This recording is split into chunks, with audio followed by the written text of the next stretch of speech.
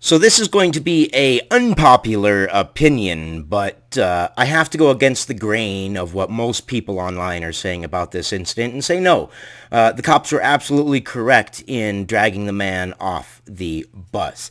So this is in regards to that viral thingy going on where Philadelphia police had drug a man off a mask. Wow, yeah, he was sitting on a mask and police drug him off it.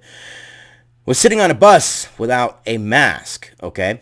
Now, everybody is saying, no, you can't take him off. There's no policy. There was no policy.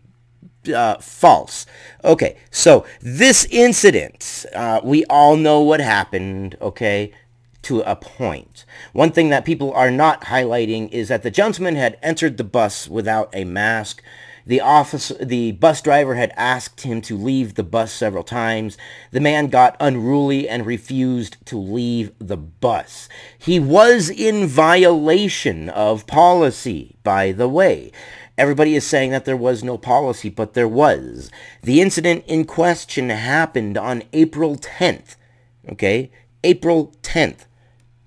On April 7th, SEPTA, the Southeast Pennsylvania Transit Authority, had issued this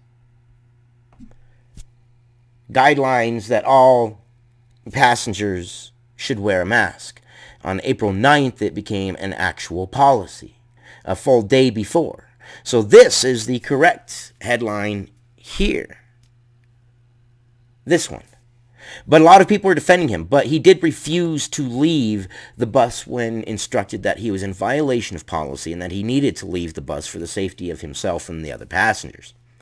He got unruly and belligerent, and that's when the officers were called, after he was asked several times to leave the bus. So in my opinion, yes, the officers were correct in removing him from the bus. I just see everybody framing this in one direction, and I have to go against the grain on this and say no. The way I see it and the evidence that I have is SEPTA had released on their website, and they did commercials, and they did a public service announcement saying that they were going to ask their riders to wear masks, and then that it had become policy on the 9th. On the 10th, I'm sorry. No, on the 9th, yes, right. The 7th is when it, and then 2 days, 9th, yes. And this incident happened on the 10th, a full day afterwards. He was asked and informed when he got on the bus. So, yeah, he wasn't charged. He wasn't cited or anything. He was just removed from the bus. So, but that's my opinion on it. And you feel free to disagree. Feel free to do whatever you wish. Your opinion matters, no matter what your opinion is. Nothing wrong with hearing dissenting opinions. That's how we get things better, and that's how we get to the truth, is we hear dissenting opinions, and perhaps a dissenting opinion will change our mind on something, and we say, aha, you might be right on this one, man, and I think the way you think. But either way, comment. Let me know what you think. I love you guys, and I'll see you on the next one.